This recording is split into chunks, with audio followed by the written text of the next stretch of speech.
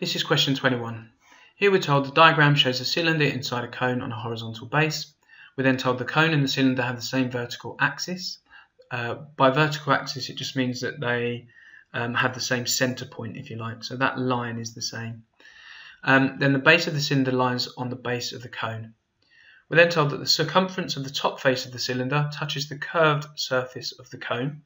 So that is touching the curved surface of the cone, so the top face.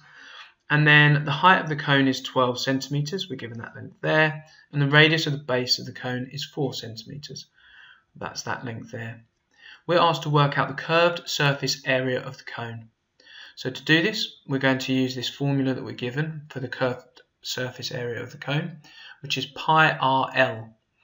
Now, what we can see, and we can see this from this diagram, is that we have got the R part of this formula, the radius, but we have the height.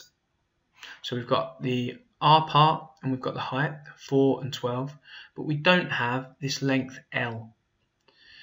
But what we can do quite simply is, if we think about this, what we've got here is a right angle triangle.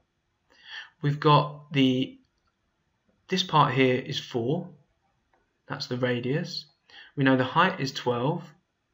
We've got a right angle here, and so we just need to find out what that length L is. Once we find that length L, we can substitute into this formula pi RL, and then once we've got L, we can just substitute in. So let's work out this length.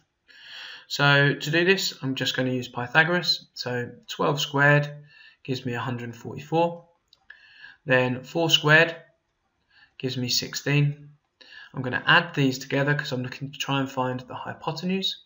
So 144 plus 16 to give me 160. And then last thing that I'm going to do is square root to give me that length. So what I can say is that this length here that I've labelled x is the square root of 160.